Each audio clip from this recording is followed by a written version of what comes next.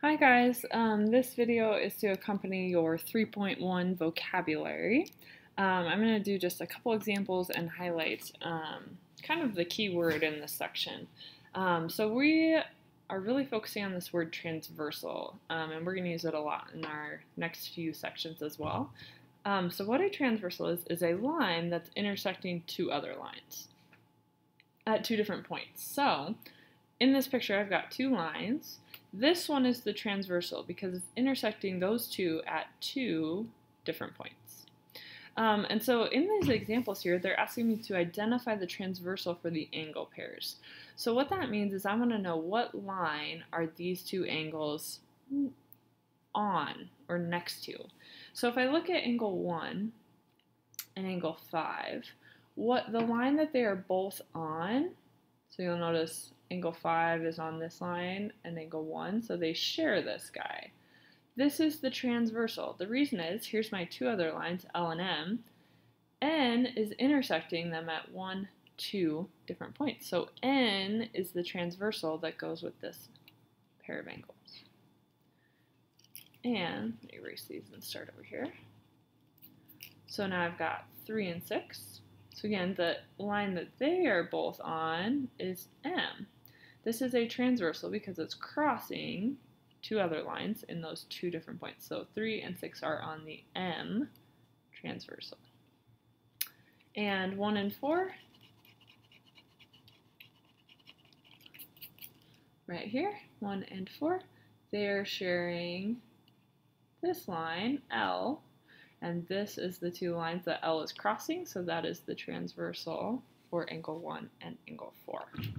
Okay, so pretty simple, just looking for which line they share. I'm going to move to the next page and do a couple examples here.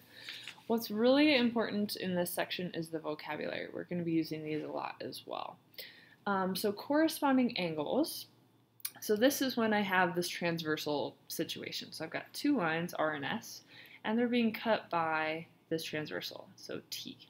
Corresponding angles are on the same side of the transversal, and they're on the same side of the other two lines. So you notice they're both on top of the lines in this case. So 1 and 5 are called corresponding angles. The other kind is alternate interior. This one's kind of easier to tell from the name. So alternate means either side. So alternate of the transversal. So here's my transversal again. 3 and 6 are on opposite sides. So that's what the alternate stands for. Interior means it's in between my two lines. So here's that in between. So 3 and 6 are alternate interior because they're either side of the transversal and they're in between R and S. Similarly, we have alternate exterior, which is super similar. They're opposite sides of the transversal, but they're outside or exterior of R and S. So 1 and 8 are an example of those. Same side interior, this one's easy to tell from the name as well. They're the same side of the transversal and they're in between or interior of my other two lines. So 3 and 5 are an example of that. So angle 3 and angle 5 are same side interior. Okay, so we are going to look at some different angle pairs and decide which one of these four options they are. Okay, so angle 1 and angle 5. So if I'm looking at these two, angle 1 and angle 5, those are on the same side of the transversal. So anytime it's on the same side, it's going to either be same side interior or corresponding. Those are my two options. So same side interior, well 1 and 5 are not both interior, they're not both inside the other two lines. They're both on the left side of the lines or below the line. So these are actually corresponding. Okay, 1 and 7. So here's my transversal. They're on opposite sides, so that means it's going to be one of my alternate ones. So I just need to decide, are they in between my other two lines or outside? And it looks like 1 and 7 are outside, so they're the alternate exterior. Okay, get you guys a better look at that. So 1 and 7 are outside this line and this line. I might name those so I can refer to them a little better. We'll use T again for transversal and R and S since we used those before. So it's opposite sides of T and outside of R and outside of S. So they are alternate exterior. Okay, next pair we're looking at is 3 and 6.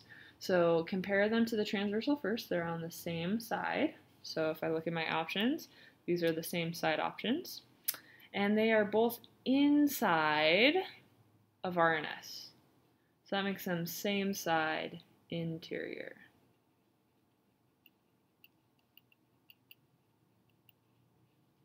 Two and six. So compare them to the transversal. They're on opposite sides, and they're in between my parallel lines. So opposite sides, alternate, and in between means interior. So alternate interior for 3 and 6.